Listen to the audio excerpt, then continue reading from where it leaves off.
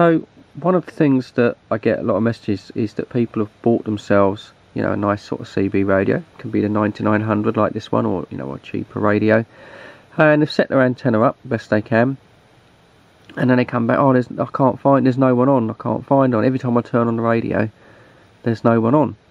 And yeah, that is quite common. You know, here I am down in Wheelie on a park site, and yeah, I've had this radio on for a couple of days and I've not heard anyone. Now, what you can do a lot with these modern CB radios, which is probably one of their best features, is you've got a scan button. So what you can do is what I'm doing here, and it's just on the UK 40, and just scan through the 40 channels, and you set the squelch as low as you possibly can. Unfortunately, you'll see the meter flick up and down every now and then. That's not breakers or stations. That's, I've got some birdies or some interference from the local CCTV cameras, I think. Excuse me. But you just leave it on scan, and this is what I did when I came down in May. And after about on the second day, I managed to pick up a group that came on. I think it was channel 34 or something. But if you do pick up a group of blokes or whatever, group of people, then, you know, get yourself a piece of paper, write down the channel and write down the time, because you're going to find that people tend to come on the radio at certain times of the day, normally at the same time every day, a bit like our 305 net. You know, people come home from work, oh, I'll switch the radio on, or, you know, do it early in the mornings before they start their day. A lot of people are retired that sort of do this, but so make a note of it, you know, and then you can always go back to that channel at that time of day to see if they're on. Now, if you get a group of people, you know, be patient, don't steam in and try and talk all over them, but try and wait until you get a gap in their conversation.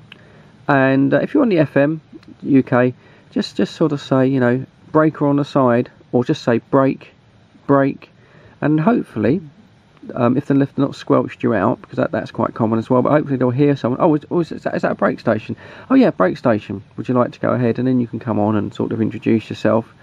And if you do get onto a little group, one of the things I would suggest that you ask, you know, before you get into what equipment you're using, what antenna, but, you know, ask the people, oh, you know, is there many people on around here, you know, and you know, what channel and what time do people come on? And you might find that they say, oh yeah, try up on channel 22, yeah, you've got Tony, you've got Paul, you've got Darren, you know, you might find there's another group. So again, write that down, just write that information down, and then that gives you sort of something to try. But you have to persevere, and I say this is where the scan button is quite good.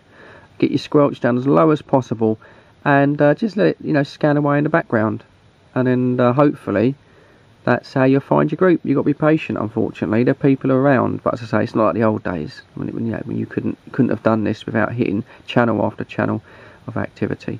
Okay, that's just a little tip. So, you know, you just got to give a shout out, really. That's all it is. You know, it's a bit intimidating when you first go on radio, but generally, you know, people will talk to you, especially on the 1 So here we are on holiday in Wheelie, so we'll just give it a shout.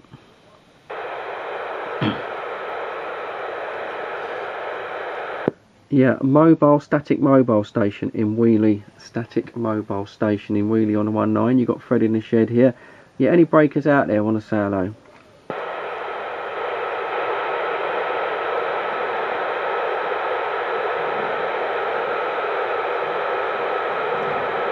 Yeah, mobile breaker in Wheelie, mobile breaker in Wheelie. You got Fred in the shed in Wheelie.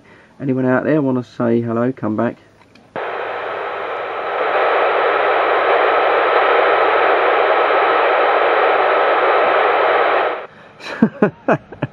So that's pretty much what you get most of the time.